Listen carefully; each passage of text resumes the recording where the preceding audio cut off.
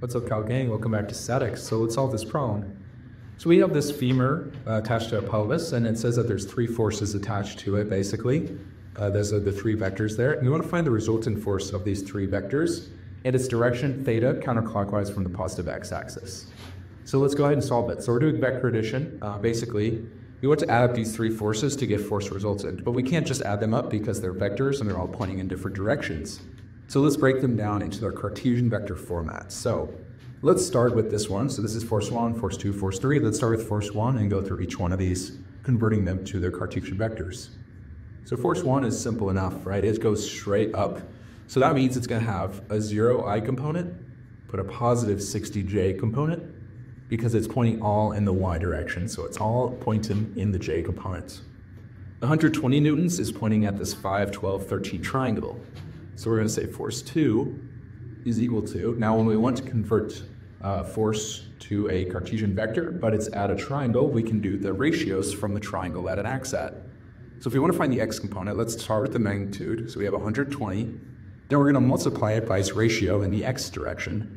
So its x component of this triangle is 5, and its hypotenuse is 13. So the ratio we're looking at is 5/13 in the I direction. Now the reason we're doing that is because the 5/13 triangle is just a similar triangle, and if we just multiply it by the magnitude, we're going to get the same exact thing for the x component here.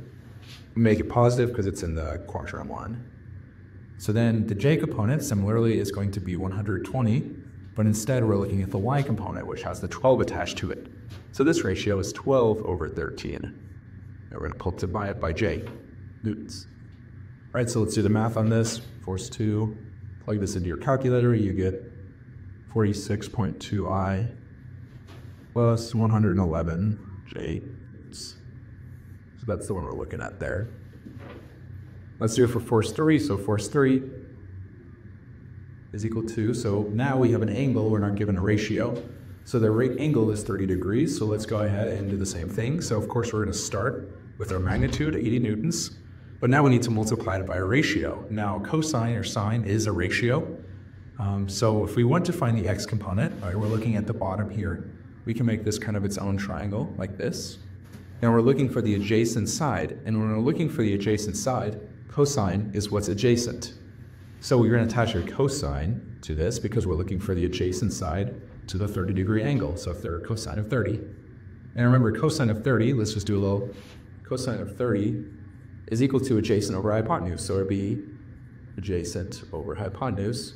Similarly, that's what the ratio we did here was with the adjacent over hypotenuse, so that's why it's basically the same thing when we attach a cosine of 30 as this 5/13. Similar thing. So now let's do it for the next part. So we're doing the y component, so we're looking for the opposite. And when we do opposite, remember that's SOHCAHTOA, so sine opposite hypotenuse. So where we want the opposite, we want the sine of 30. And there we go. So this is, let's do the math on this. Is equal to, so this is 69.3 I plus 40 j newtons. So now when we look to force resultant, we're just going to have them all up. So let's do that. So force resultant. Now we're going to start by adding all the I components together. So it's going to be 0 plus 46.2 plus 69.3 I. So this is just all the I components. And then we're going to add up all the j components. So it's going to be plus 60 plus 111 plus 40 j. It's a little ragged up there. So do the math on this, and you get that the force resultant is equal to 115 I plus 211 j newtons. All right, so we're looking for the resultant force. We wrote it as a vector, but we want to write it as a magnitude. So the magnitude of a force is just equal to the square root of the I component squared, so 115 squared plus the j component, 211 squared. All right. So this is just the Pythagoras theorem, a squared plus b squared equals c squared. So we're going to get that force resultant is equal to 240 newtons. And there's one of our answers. So we can visualize this as a triangle if we want to. Let me go ahead and draw it over here. All right, we have a base, an x component of 115. So it's going to look like 115 115, and then a height of 211. So it might look like this, 211, and its hypotenuse is here, and this is 240. So what it tells us is we're looking for the direction theta, counterclockwise from the positive x-axis. So if we go counterclockwise from the positive x-axis, we're just looking for that angle there. So there's three ways we could do it. We can use sine, cosine, or tangent. Let's use tangent because that's the most common one that I like to use. So if we say tangent of theta, this is theta is what we're solving for. Tangent is opposite over adjacent. So we're going to add 211 over 115. Now we can take inverse tangent. So theta is equal to inverse tangent of 211 over 115.